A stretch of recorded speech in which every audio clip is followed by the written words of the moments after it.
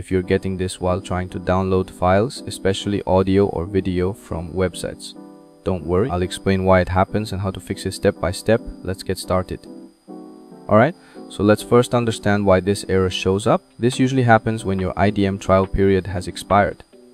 What that means is after using IDM for a few weeks for free, the trial ends and then certain features stop working. One of those features is the browser extension, the small tool that grabs download links directly from websites. The easiest and cleanest solution is to buy the official IDM license. Once you activate IDM with a valid key, everything starts working again, no errors, full speed downloads, browser integration, everything. This is the recommended option if you use IDM a lot. Here's what worked for me. You can try reinstalling IDM completely to get a fresh 30-day trial. But it's not as simple as just uninstalling. You need to remove the leftover files and registry data. Install IDM again, and if everything works, you should get a fresh 30-day trial.